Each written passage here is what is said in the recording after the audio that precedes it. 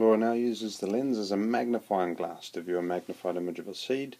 On this diagram we have to draw a ray diagram to show how an image can be seen as magnified. So, and use a vertical arrow to represent the seed. If I'm stuck with these and I don't know what I'm going to do, the worst I can do is draw every single ray diagram that matches that lens. But I know if I have an object inside the focal length, it's going to be magnified just from practice. So because there's one ray, remember for a converging lens, it'll travel parallel and then refract through the focal point. And then you also have, there's a number of different rays you could draw.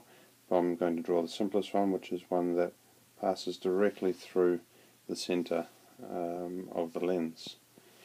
And there's no refraction there because if you're, remember we consider a lens to be a flat when it's, sorry, my explanation is not doing too well today, but the lens is considered flat, so compressed in here, and it exists in a perfect plane along here for the sake of simplicity, and it gives us pretty reliable results as well. If you wanted, you could look at how a ray passing directly through the center of the lens, how it will refract, but yeah, in theory anyway, that's what we do. But this is the situation with the ray diagram. You can check your ray diagrams another time anyway, where you actually have to draw the dots going back. Because they're spreading out here, they have to converge on the other side. And I should have drawn my object a little bit smaller, but anyway, this is where they, and that's the magnified image that is seen by a person who is on this side. So the person on this side is going to see the rays as if they come from over here, and it's clearly a magnified image. Okay, B. Use 3 words to describe the image. Magnified, this is the nature of the image. Magnified, upright, and because it's not made from real light rays, it's made from light rays, well, these things here, they're not real. They're imaginary light rays, if you like, or virtual light rays, and they appear to come from, these real light rays here appear to come from this location, and so they're not real anyway, they're virtual. C. Explain why the lens has 2 focal points but a curved mirror has 1. This is relatively obvious when you draw yourself a little diagram. Here's a curved mirror. Here's another curved mirror. Focal length for there is there. There's none on this side. Focal length for the other mirror is over here. And again, there's none on this side. You just can't have it because the reflection occurs as if it's coming from or going to a focal point. Now, the lenses, you could cut it in half and you've got 2 curved surfaces that are being interacted with the light rays, whereas there's only 1 curved surface for the mirrors. So there's a focal length for one curved part and a focal length for another. You might not have seen these before, but you can get lenses that actually have different radius of curvatures for each half. And that's not strictly related to this question, but this one here has a much shorter radius of curvature compared to this one here. In any case, that covers it more than enough. I don't know exactly what the answers say, but if you're an excellent student, you should study those details very, very carefully. I'm just giving you the quick overview. The magnification of the image is 3.0, the image is 6.0 centimeters from the lens, the object is 4 centimeters high, 4.0 centimeters high. Calculate the height of the image. What have we got? Well, what I always do when I'm approaching a mathematical question, I'll write down what I've got in the symbols that I know. So we've got height, the magnification, 3.0, the distance of the image from the lens is 6.0 centimeters, and the object has a height, so HO of object equals 4.0 centimeters.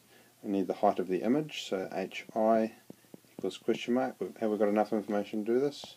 Yes, we do, because we've got the magnification, which is the height of the image over the height of the object. And we're trying to find the height of the image, so it'll be magnification times the height of the object, which is 3 times the 4.0, which we have there is 12 centimeters, and to 2SF. Calculate the focal length of the lens. So we're trying to find F. We have DI.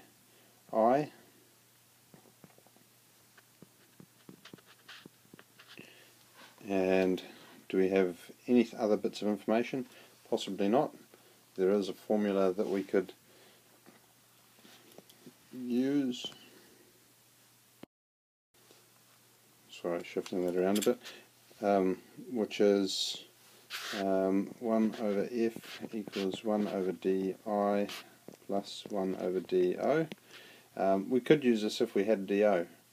We don't know DO exactly, but we do have the magnification from above being 3.0, and so we can find DO in the same way that we found HI over here. We can use a magnification formula, but in this case magnification is the distance of the image over distance of the object, and we can't directly calculate that, but we've got magnification, so we have to do a rearrangement before we can do that.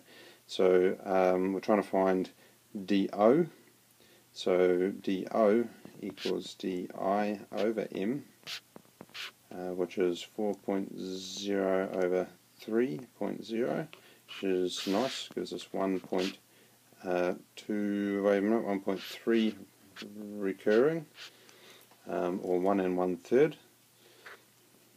Think of it as 4 significant figures to throw into the calculator, although I'm not actually going to do that, but anyway. Stage 2 is using Descartes' formula here to find the focal length, so 1 over F equals 1 over DI, which is 4.0, plus 1 over DO. DO is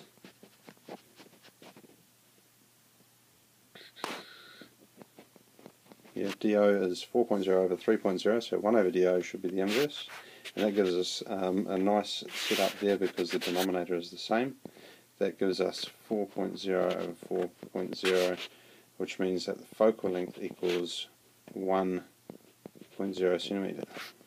Fantastic, simple, don't even have to do some calculations for that using a calculator. So if, the last one, Laura knows that her eye contains the same shaped lens. Remember what we're talking about was the convex lens, the converging lens.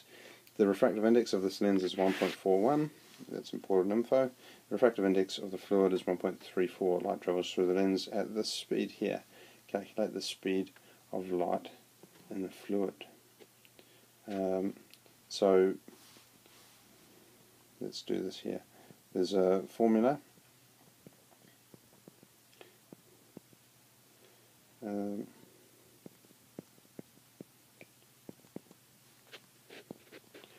V1 over V2, I think that's right. I'm going to double check it really quickly and then get back to you.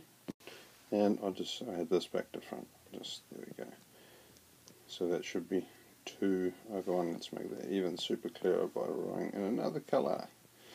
Because as the refractive index increases, we know the wavelength decreases and the speed also decreases, but the frequency stays the same. So we have the speed, we'll call this V1, which is the speed of light in the lens, and the refractive index N1 of the lens, so we don't need the wavelength part. So we're trying to find the speed of light in the fluid, so V2, and the refractive index of the fluid is N2. So now we've just got to put the numbers into the formula and rearrange, or we can rearrange first. I think that rearranging first is good to find V2, because that's what we're aiming for, because it makes it's easier to rearrange those than it is to rearrange numbers. So V2 will equal V1 N1 over N2. and if we plug the values into there, V1 is 2.1 times 10 to the 8 meters per second, N1 times 1.41